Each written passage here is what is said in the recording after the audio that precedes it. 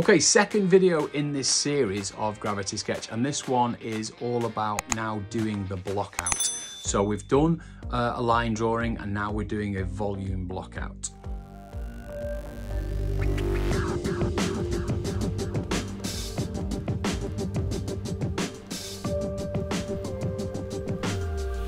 So let's do a new layer, and our first layer will lock it and bring the transparency right down. Now there is a problem there. As you can see, it's put the artwork on the same layer. So what we might have wanted to do is put our artwork on its own layer and then start a new layer. So if that's a problem for you, you can delete that artwork out. So unlock it, take that artwork and just move it onto a new layer. The easiest way of doing it is just delete it out like that. Just grab it. And then obviously we bring a new layer in, and then we can just go and bring it back to our art, and we'll go back to bringing it in, and we just bring exactly the same one in. And now what we can do, now we know how to do that, we can bring that in and that one in and lock them. So back to the layer and lock that layer as well. So what we might want to do is move that layer to the top out of the way, and it's locked anyway. So it's, you know, if we that's just the artwork on its own layer now. So layer 1 is the wireframe, as we know, and we want that quite transparent, and then lock it. And now we're on the third layer, and now we're going to do some volume. So what's a volume then? So we need this brush down here, custom volume, and all this does is make shapes like this. They're not refined, they're not rounded, they're not, you know, they're not going to be any use other than a block out. What it will do, it'll allow us to make some really cool shapes that we can use over and over again. So for example, where I would use this is we might want to make something that becomes the tail. So the tail's made up of vertebrae, as you can see. So what we might want to do is make something like this rough shape that's going to roughly give us the volume of the vertebra. Collect all them pieces together, and what we can do is if you hit the purple button on your non-dominant hand, it'll join them, and they would now make a really nice start of the vertebra. So we can then just take that, and with holding it with your dominant hand, you can move it down, and just by tapping with the trigger and scaling it a little bit, we can then do repeats. So I'm doing it manually. It would be nice to have this automatic, but I'm just doing repeats down the line.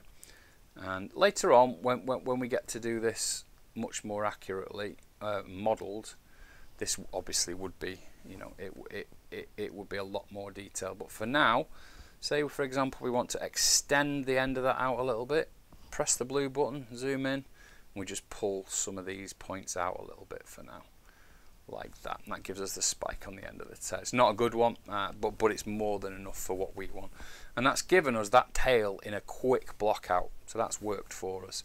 So now let's go start with this neck area, and because we've got the line underneath us, we've got plenty to work with there. So these are some parts of the ribs here. Just undo that and just go back a little bit, and then we can use repeat again just to make that shape work for us, and then a bit more of the body, make that shape work for us like so. So we've got a nice bit of volume, so we need something underneath. Again, very, very rough. You know, all we're doing now is getting the actual physical shape together, because we're then going to use that as a reference later on. So we need these spikes in the middle, so we'll just do them like so, and bring 1, 2, 3, maybe some small ones in there, I don't know. And then maybe that same piece could be used to do a bit more complexity in the neck area. If we want all that neck to be one, grab it all, hit the purple button, that's now one piece. And now it is 2 because it's across the symmetry, because we haven't frozen that.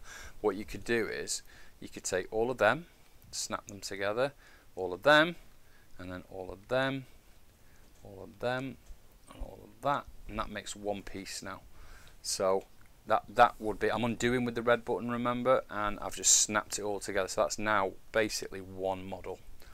And if that's working for you, then why not do the body the same? So get all of the body and snap that together. So we're now only working, realistically, we're only working with a couple of pieces again. So let's line it all up.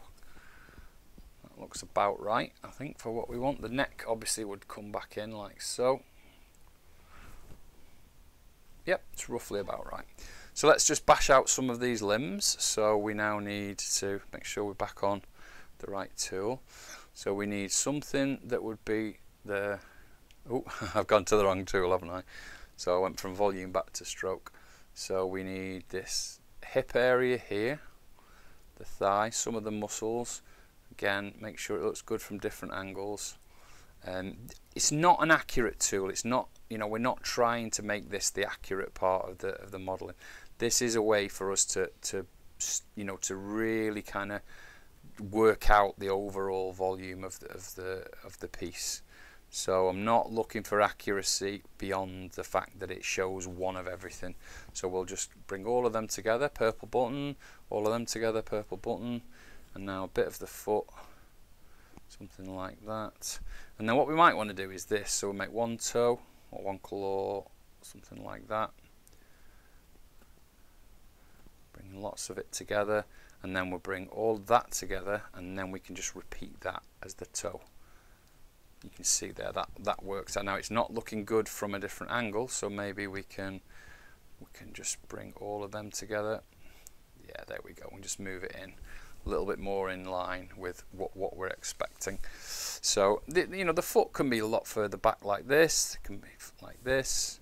We can move. You know, we can unlink it if we wanted to change it a little bit. We can scale it up and down, you know, by the individual parts, whatever's working for the current part of the design you're doing. It might be that it's too far that way now, so it might be something like that. Maybe even a bit more of this heel. It's kind of almost got a stiletto heel, hasn't it? So we might want to rework that once we're confident with the model. Something like that. So do the same with the arm. So put that in its place. Something like this. And then a hand, and then we can do the same again with the fingers. We just make one finger that we use as the repeater, grab it all, and then 1, 2, 3 and a thumb, grab all of them, maybe a bit more here, like more of a shape around the shoulder, something like that. And there we go. Now we've got the big part, the head, the traditional alien queen head. So it just has to be something like this specific shape. All of the detailing will be done later on. We don't need to think about any of that. We're just thinking about what is this overall shape looking like. There's the jaw.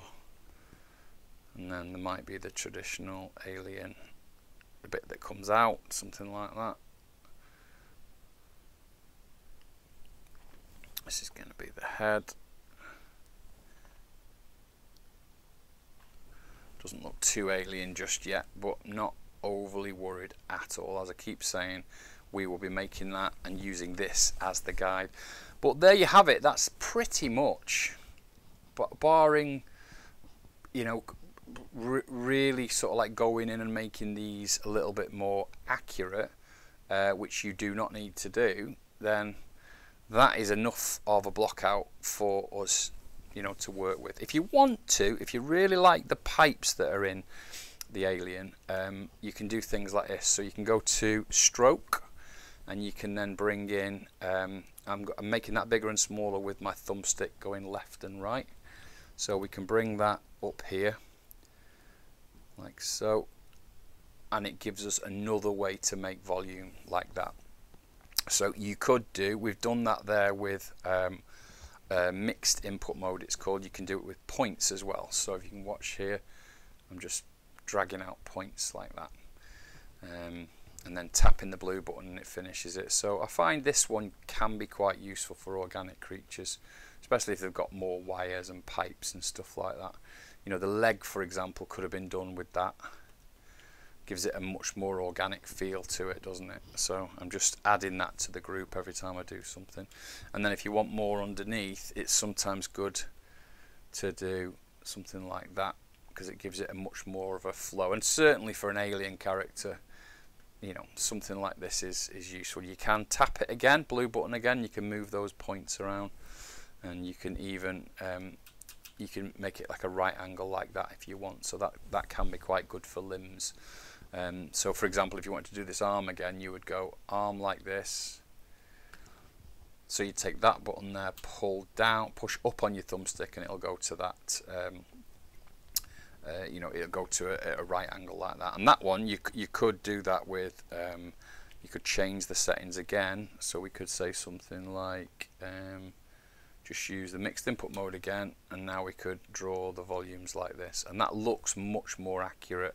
You know, for certainly for something like this, looks much more like something called Adobe Medium, which is a voxel tool, but it gives us a nice, you know, it does give us a little bit more of an organic shape, if that's what you wanted to do.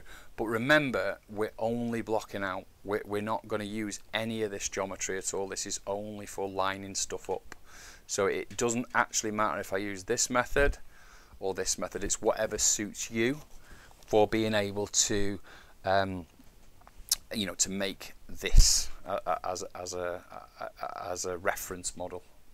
So now let's go on to some of the actual modeling. So I'll actually delete this hand, I think, and I'll use this one, and I'm going to repeat it. So we'll bring it round like that, and then make it a repeat for the inner arms, like something like that, or even bring them up so you can see them a bit more. And there you go, that's the block out of the Alien Queen, and it doesn't take very long at all, does it? It's not something that you can take hours and hours over, and you get a really nice effect quite easily. I hope you're enjoying these videos, and if you are, please give us a thumbs up. It does help us to get in front of other people who like this kind of content, and if you like it enough to give it a thumbs up, then why not subscribe to the channel down below and help us grow as a channel. Have a great week, everyone.